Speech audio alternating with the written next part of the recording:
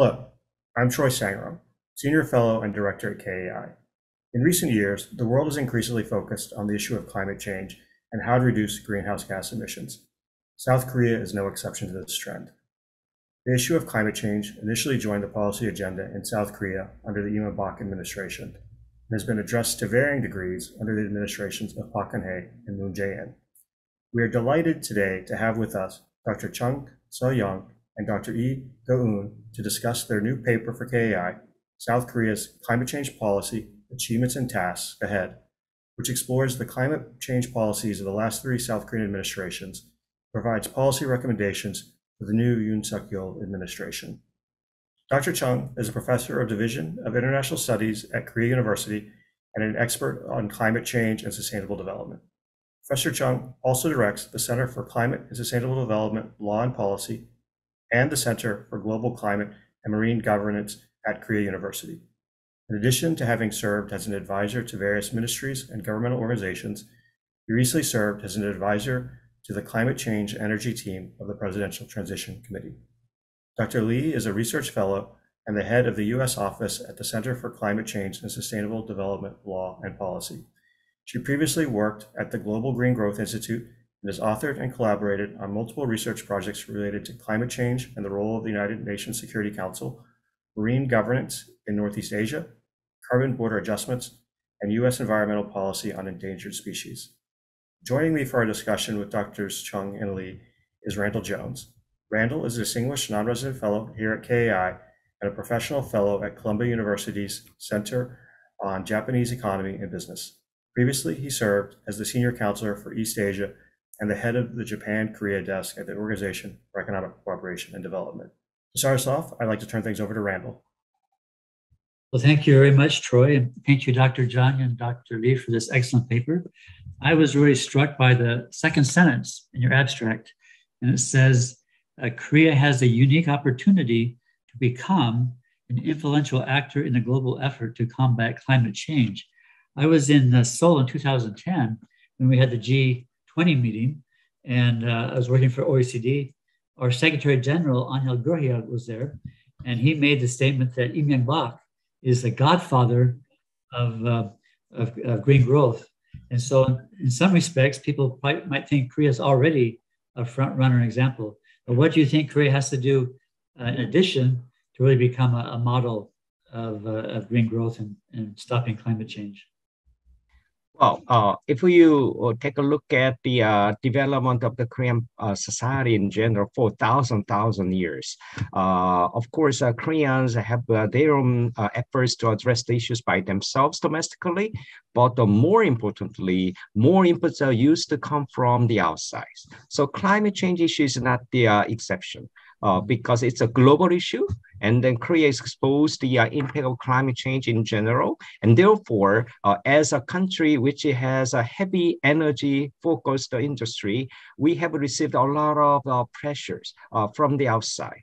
And the Koreans recognize the importance of climate, but this additional inputs from the outside has actually helped Korea to find a way of making this matter of the burden that is climate change into the opportunity of the for the people. That's a green growth. So that's my reading.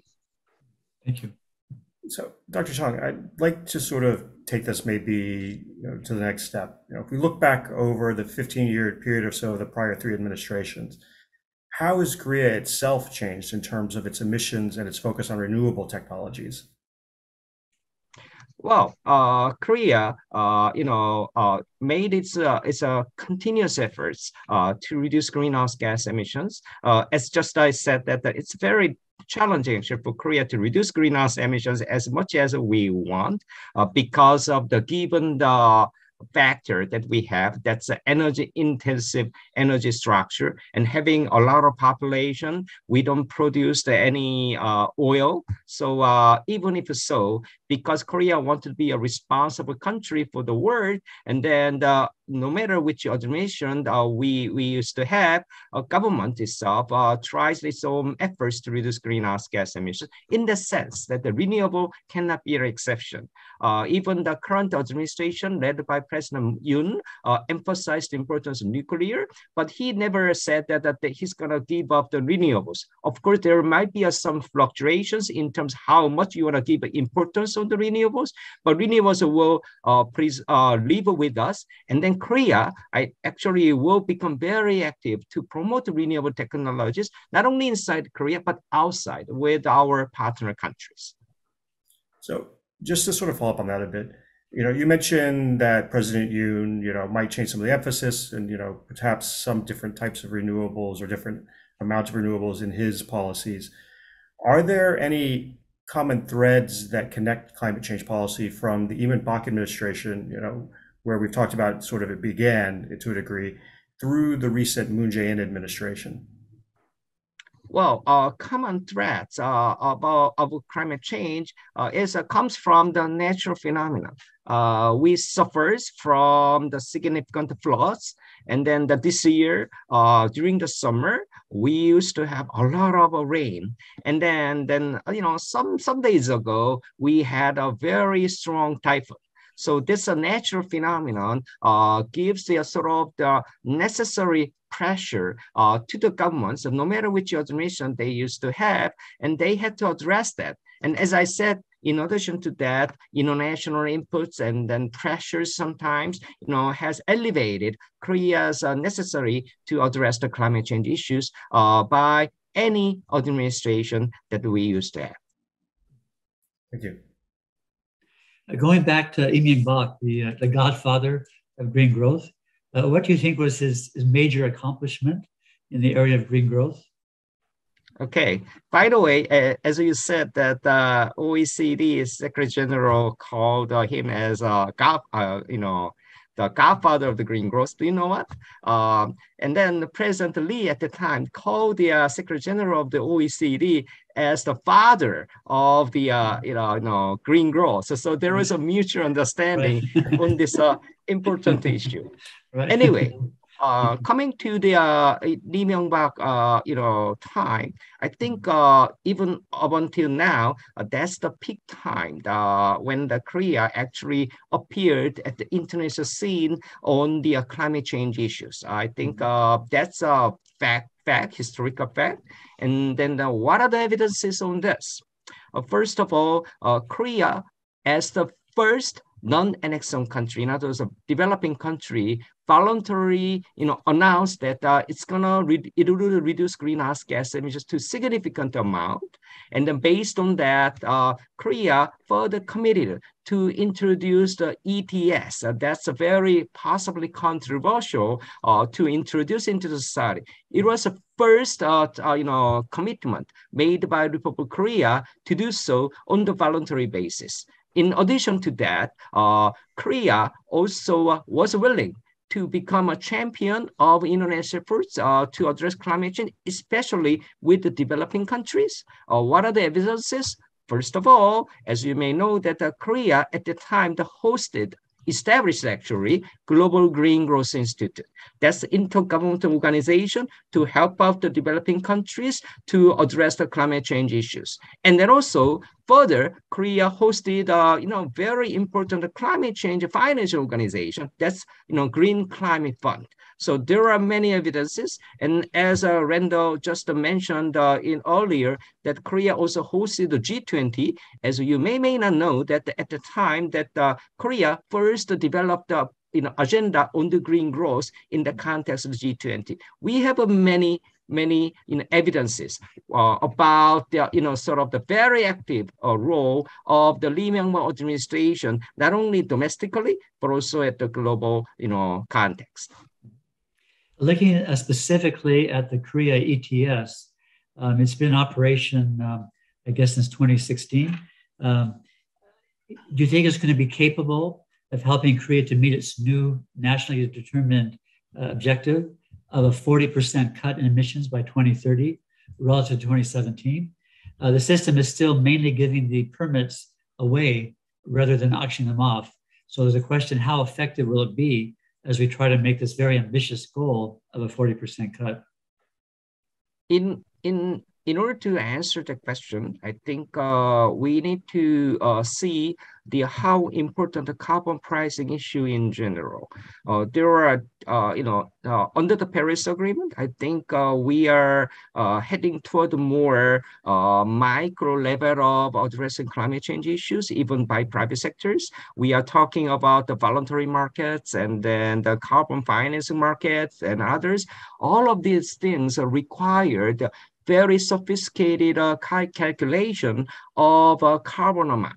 So that can be developed by introducing carbon pricing measures. Of course, there are different carbon pricing measures available, including ETS and carbon tax and some others. And then in the context, KETS has made significant contributions to Korea in order to not only making climate change issues as a narrative, it is setting the agenda matter. It's more like giving the very good policy guidelines actually to the private sectors. As you may not know that if you ask the private sector who are participating in KETS, actually they know how to manage the scope 1, scope 2, scope 3, and then they know how to get an access to other international financial markets. They are very familiar with the Californian situation. In other words, that this pricing system under the ETS has helped Korea actually to become a very significant part of international efforts. Of course, there are some challenges to KETS, including that Korean KETS tends to focus more on the compliance side rather than the market function. So that's why I think that the current Yoon administration tries to actually boost more market side of the KETS so that it can function much better than before. Of course, that EU is running that. Korea is similar to EU one, but I'm sure that the Korean version might be also distinctive and unique in order to reflect the situation of Republic of Korea. Right.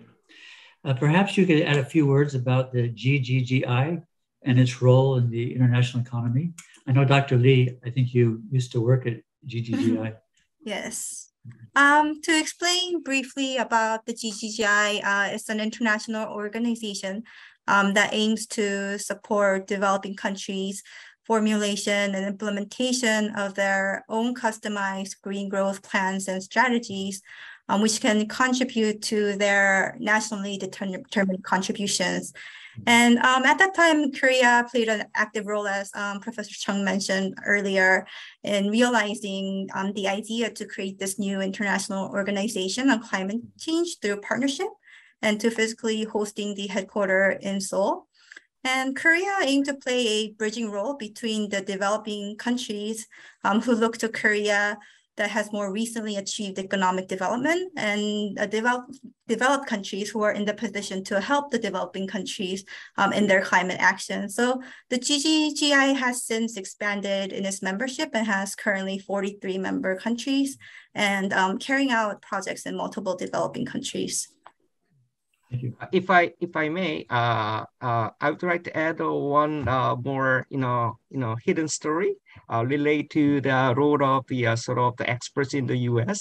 Actually, when the Korean government was considering establish the GGGI, initial important ideas were put forward by some of the leading experts in the United States, including the Professor Thomas Heller of the Stanford University. And then he was also informally advising the then Secretary General Ban Ki-moon. And then also he was close to some of the high-level political leaders in Republic of Korea. So that has helped actually Korea to be sure that this organization can be one of the leading organizations in the world in climate area. So there are actually a lot of good roots embedded in the US. And I do hope that the United States can be also important member country of the GGGI soon so that it can continuously make a contribution to the developing world. I think that would be good. I mean, I think the challenge with the United States is climate change itself is a challenge politically here, and that, we might take some steps forward. And even when we do with the recent, Inflation Reduction Act, which, if it achieves its potential, could reduce emissions by 40% in the United States, but has clearly caused trade tensions with South Korea and some of our trading partners with the way it was set up. So even when we take a step forward, we sometimes take a step back as well. So I think that's one of the challenges. So, Dr. Lee, South Korea, to turn back to it, was the first Annex 1 or non-Annex 1 country, excuse me, in the United Nations Framework for Climate Change Conference to submit a voluntary emissions reduction goal. How is Korea's international emissions reduction pledges, or how have their pledges changed over the years? So Korea's emissions reduction goal has been updated several times over the years. As Professor Chung mentioned before, in 2009, the greenhouse gas reduction pledge was to reduce 30% from business as usual by 2020, which was an ambitious mitigation target as a non-Annex 1 country then. During the Park administration in 2015, the goal was updated to reduce 37% below the BAU level by 2030. In 2020, during the Moon administration, the target was again updated to reduce greenhouse gases by 24.4% compared to the 2017 level by 2030. And at this time, the reduction target that was previously based on the BAU was changed to absolute emissions amount. The NDC was again updated last year, and Korea announced the goal to reduce emissions by 40% of 2018 levels by 2030. And compared to the previous target, this was a significant improvement, but also it could be challenging to achieve. But Korea also introduced sectoral goals, scenarios, and policy measures so that the target could be met. And overall, Korea continues to assess and reevaluate the mitigation target, considering its situation, industrial structure, environment and resources, and capabilities, and suggesting new sectoral goals and measures, as well as plans to not only reduce domestically, but also to reduce by utilizing the international carbon market. So I have one quick follow-up question for you, Dr. Lee. You mentioned that Korea's baseline is 2018 for emissions reductions. The United States, it's 2005. Could you maybe give us some idea on why countries have different baselines from which they're cutting emissions? I think that's a very difficult question to answer. I mean, I think countries have different ways of measuring and setting up their target. And since there is no one guideline or that is suggested by IPCC or UNFCCC that you have to follow, I think it's really up for the countries to figure out and measure how much emissions that they are emitting and what kind of goals they could set by a certain year. And I think all countries are currently trying to set something for the 2050 carbon neutral target.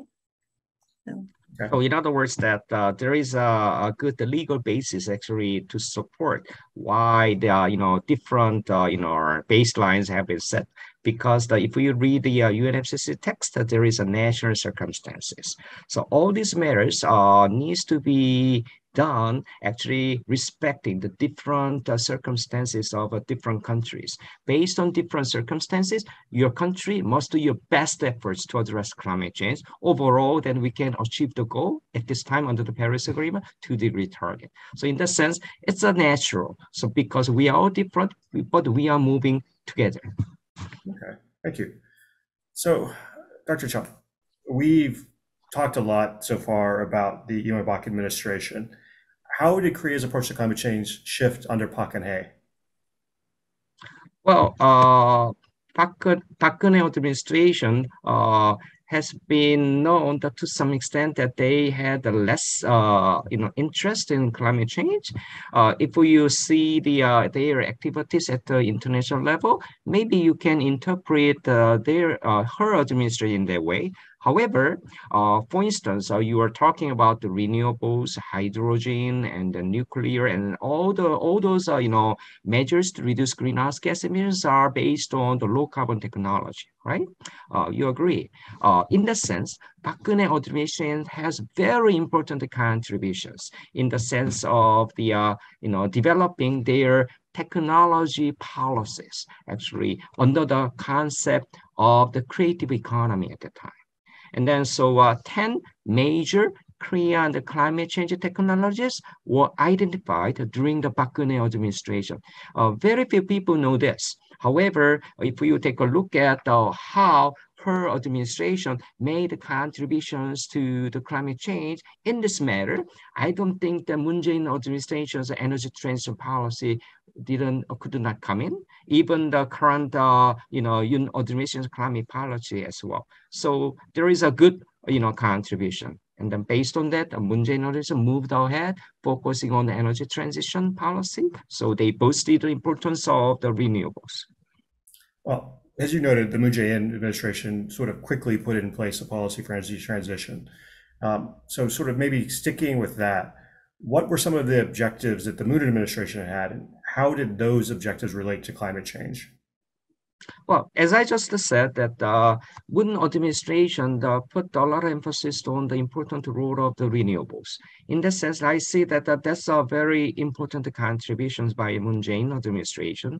However, there is one missing point that I found when I took a look at the implementation of the Moon Jae-in administration on energy transition policy. That's they didn't count on the importance of the carbon amount or reducing greenhouse gas emissions. That is related to the controversial discussions about the role of the nuclear in Korea. So basically, as I just said, that the natural circumstances, that this wording needs to be considered by Republic of Korea as well. We have very small land size, and having the large population, we have a very mountainous surface, and then we don't have a strong wind or solar, right, as in the Saudi Arabia, right? So in the sense that Korea naturally has some limited capabilities to boost renewables, even if we are willing to do so. So in the sense that I thought that Moon Jae-in administration could have done much better if they have thought that Korea, the domestic matters to boost the renewables can be a test bed for the international market. Right, so that based on the experiences and capabilities that Korea could build, then it could go to developing countries, even to the United States or Europe, so that we can work together with other countries. So there was some missing point, but overall, I think that Moon Jae-in administration was on the right track, in addressing climate change. I take your point.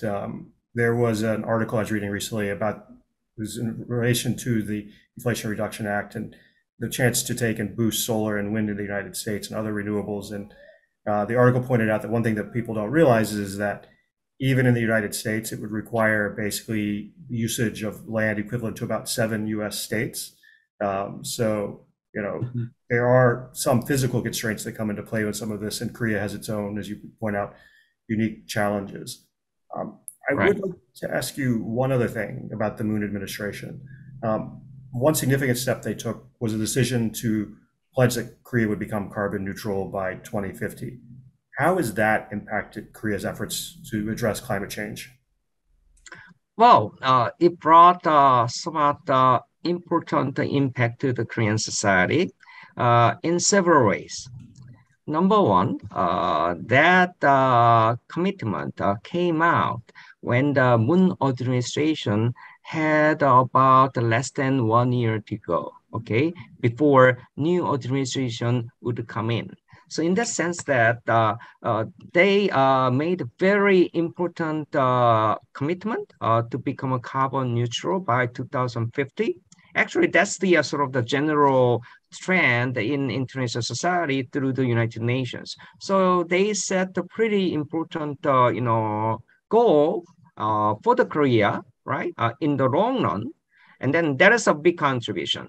And then one small, sort of the limitations was that they said too early, before new administration would come in, right? The goal that they would set would need to be implemented by the new administration now, by the Yoon Suk-yeol administration. So I thought that, well, they could, prepare for the sort of the groundwork, so that no matter which party would take the power, but then the new administration could, develop the further, and then set all these policies very quickly, so that we can, comfortably implement a well-prepared policy plans for 5 years. As you know, that Korea, present term is 5 years. So that was a little bit sort of the, issue that we could find. But overall, Moon Jae-in administration tries to be on the global trend, and I think that's what they made contributed to Korea. Okay, thank you. I think President Yoon has a big challenge. I know this 40% target is criticized by some business groups as too ambitious, and some environmental NGOs say it's not ambitious enough. What recommendations would you give to President Yoon as he tries to keep these commitments with perhaps a different approach than outlined by President Moon Jae-in? Even if you may have heard that Yoon administration made change some of the initial plans or climate change policies set by the Moon administration, but he never said that he would change the target, right? So I think that's our climate energy team's contribution. So we think that no matter how much details could be changed, however, the target that the Republic of Korea set in terms of getting the credibility, the showing our responsibility for the society, it won't be changed. And then how to achieve that, that's another question, right? When we took a look at the data of the Moon administration after they announced the carbon neutrality for the last 1 year, actually there was an actual increase in the emitting the GHGs by more than 4%. So, and then I think the Yoon administration, even if they respect the general target, the general trend goal, but details would be changed, needs to be changed actually, including the developing new energy mix based on the science. I think it's likely to come by end of this year. And then in order to implement the sort of the target that's set by the Moon administration, Korean the NDC target has a very unique component. So it says that out of the 40%, we have a significant portion that we can reduce greenhouse gas emissions outside Korea. And using the market mechanism under the Article 6 of the Paris Agreement, we can share the reduced amount to meet the Korean NDC target.